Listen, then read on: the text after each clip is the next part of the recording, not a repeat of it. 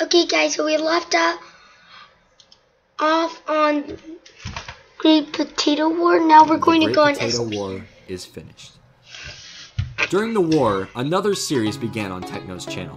He had been invited to join the biggest Minecraft SMP series ever, including upwards of 100 other YouTubers playing on a small-scale replica of the real world. This marks the beginning of SMP Earth. Now we December 1st, 2019. Tecnoblade uploads his first SMP Earth video titled SMP Earth, The Empire Begins. With a plan of world domination, Techno began gathering resources. After exploring much of the land in Africa, gathering all he could find, he traveled to Antarctica, which he claimed as the mainland of his empire. Techno began to recruit allies such as Philza and VoiceOver Pete, defending the land against any threat that had entered. This day marked the beginning of the Antarctic Empire of SMP Earth. Roughly 2 weeks later, Techno and Philza began to take action. Using planes, the two started claiming a large perimeter, one chunk at a time, for their faction. This ultimately resulted in the Antarctic Empire claiming nearly the entire map. This conquest of roughly 70% of the map angered many of the other players on the server, and caused another creator, Wilburson, to hold a trial. After some deliberation, a new set of laws were formed. Techno's plan of world domination would have to wait. 1 week later, the Antarctic Empire was thriving. No conflicts had arisen, until one man threatened it all. A new danger was about to face Techno and his allies.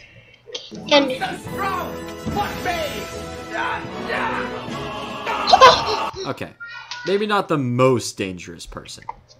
And so began a time known, maybe not the most. Wait, let me see. No one is out. How strong is Tommy in there?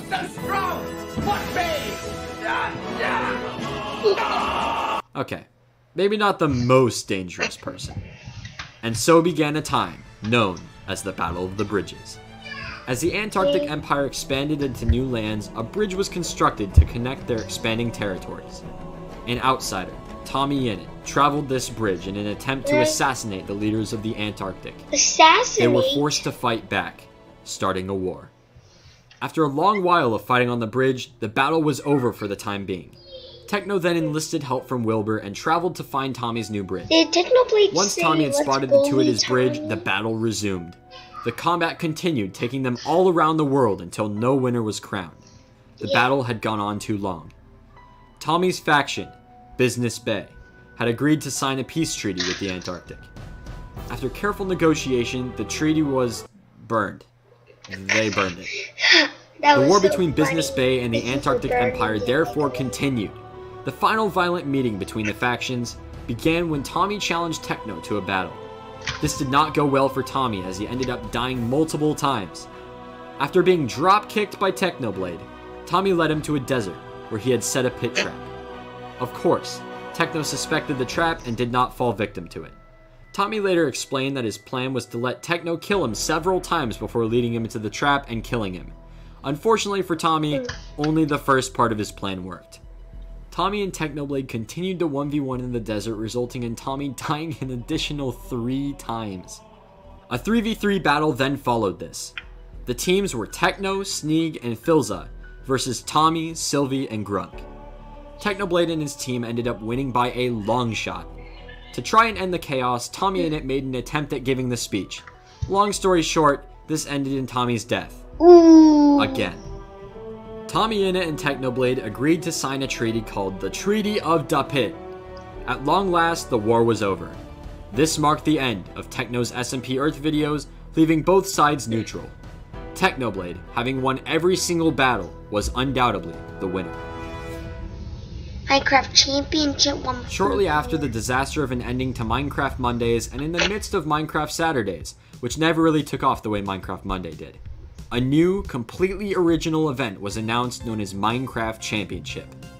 This event put a completely new spin on the classic minigame style and posed itself as a fun, light-hearted event in contrast to the intense competition of Minecraft Mondays. This attracted Tecnoblade to participate in the event over Minecraft Saturdays, which would ultimately prove a good decision, as Minecraft Saturdays ended only a few months later, while Minecraft Championship is still running today. Technoblade joined Minecraft Championship on their second tournament, which took place on February 9th, 2020. His teammates included S-Major, Wilbursoot, and Gamerbury. Their team did well, just not well enough to secure the win.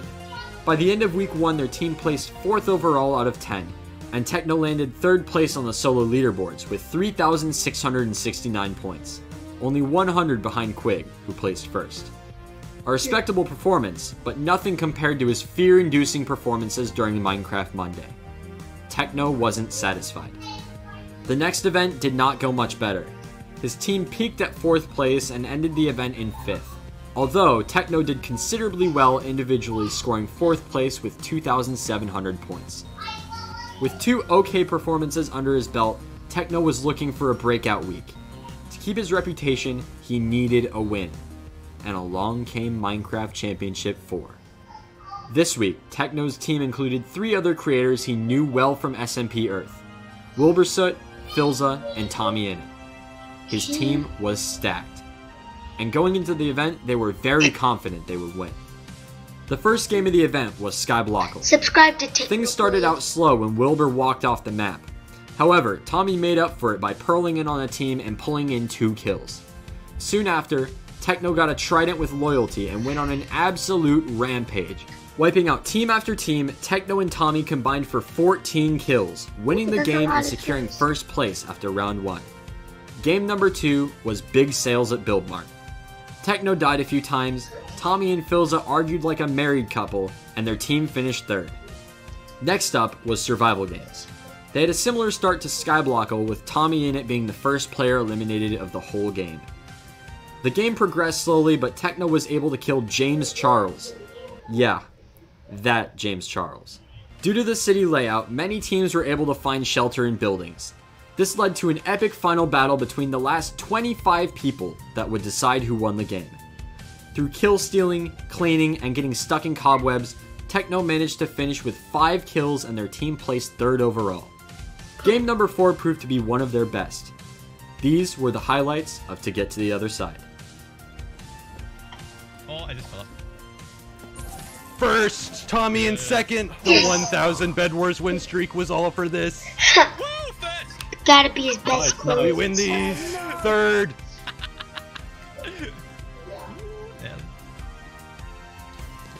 Third. Oh. Whoa. Bro, we've got in first every time, I think. First, third, 13, 14. Dude, we're killing it. Red Rabbits not on this leaderboard. Oh, they're gone. They're gone. Good day. Second place! Yes! Second clutch. place! Oh. 8th. Still pretty good. Still pretty good. Whoa, whoa, whoa. Whoa, whoa, whoa. Who is this audience member named Techno Sucks? Who put this in the game? True. Excuse me? Why is I'm a Squid Kid in this? 4th. And 5th, good enough. And Technoblade MVP. Woo. Standing strong in 1st place going into the 5th round, things were looking promising.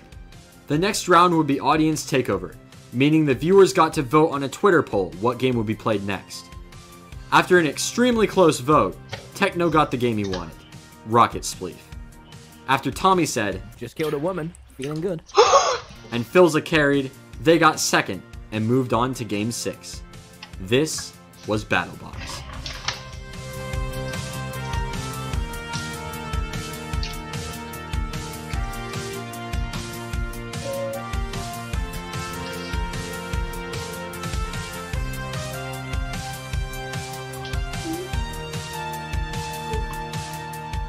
They got off to an amazing start, winning 5 games with nearly max points. But in match 6, their closest rivals, the Red Rabbits, beat them by distracting Tommy, who is the only one with a sword, leaving Techno alone in the middle. They went on to lose one more match, finishing 7-9, keeping their 1st place position overall in the tournament. In Hole in the Wall, something happened that clinched their position in the final duel. With a 2nd place player, so it's fine. How did I glitch through that? I'm hacking. Yes! Thank you, America! I just got 500 points. That's way too much. That's way too much. 30 seconds. We got this. Oh, Yes! Yes! Oh, we're 1,100 ahead of second. Oh my god, dude, it's worth way too many points. Look at that leaderboard. After pulling second in Parkour Warriors in Game 8, it was finally time for the final duel. Dodgeball. Oh, they're giving it to Vic. Okay, kill Vic. He's the guy actually shooting. Yeah. Wait, did they get me and Tommy at the same time? Yeah. Also, why I are my got textures Vic. not loading? Okay, there we go. Oh, Nice. Come on. 2v1. But he's got both. You missed. Did you get it? Oh! Hey, we win these. That's one.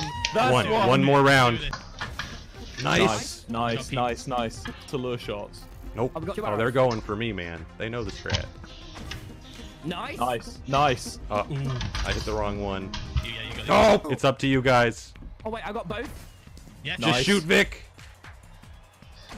Yes! We win Minecraft Championships! Oh, we win! We win! Techno had finally done it. His team dominated the event and he placed number 1 on the individual leaderboards by over 1,000 points, living up to his reputation as being one of, if not the best player in the game. However, over the next 2 months, another player would rise. Alright, so that was Minecraft Championships 1 through 4, The Legend of Tecnoblade. If you want to see more videos like this, view the video, and most importantly, like and subscribe.